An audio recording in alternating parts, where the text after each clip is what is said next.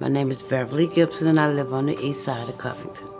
Well, I've been smoking a long, long time. I started when I was a teenager. I remember when I first started smoking, I got dizzy, and I fell off the top bunk of a bed because it made me dizzy.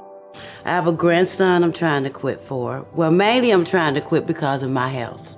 But another main reason, I know, the happiest day of my life was when I was told I was going to be a grandmother. And just the idea of me not being around to see him grow up. It's not healthy. That secondhand smoke is not healthy for him. I don't want to harm him because of my selfishness. Because, you know, I think I gotta have it. And he's in the room and his eyes burning, or he'll say, "That stinks." And I stopped going out as much too, because when you go out, you have a beer or you have a drink and everybody around smoking cigarettes, and I can't stand, once in a bar, it gets real smoky, I have to walk out because it starts burning my eyes real bad.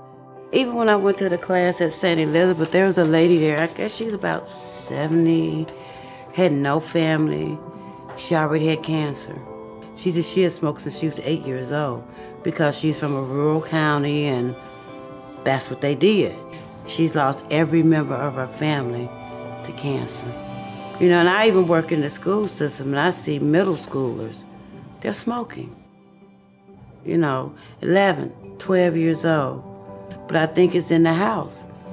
And they see their parents doing it and they say, well, I'm gonna do it too if they're gonna do it. There's gotta be something about this smoking. And once they start, they can't quit. You know, I wanna go and see what this doctor has to say to me. I go see this doctor, April the 1st. You ain't got no choice. I'm trying to help you.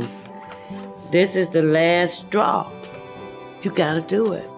You know, or it's gonna destroy you. So, okay.